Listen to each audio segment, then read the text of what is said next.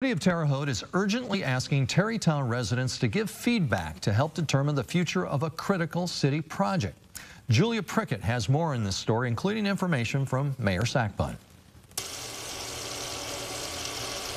The City of Terre Haute is urgently calling on Terre Town residents to give feedback on a critical city project that could impact their use of daily water. By no means are we just going to go in and do it, right? We need the resident feedback to say, hey, this is a project that we want to do. The project is known as the Terre Town Connect, which plans to connect homes in Terre Town to the Indiana American Water public utility system. We have an opportunity to help with enhanced water quality.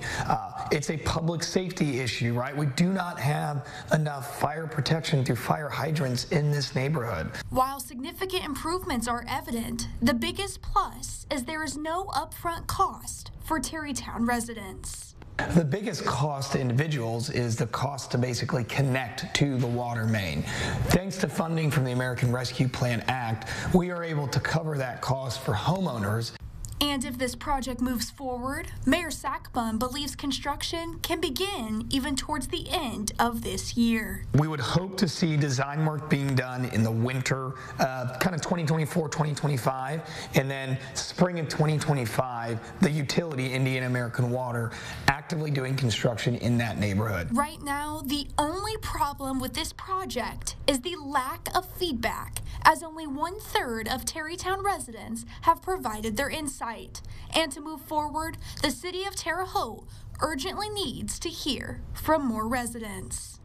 If we get a certain percentage of residents saying yes, then we'll execute this project. If the individuals do not want to do this, then we'll find another project for the American Rescue Plan Act funds. Terre Town residents are strongly urged to express their interest in the Terre Town Connect project by Friday, September 6th. And for more information on how to give feedback, all you have to do is visit our website, mywabashvalley.com. New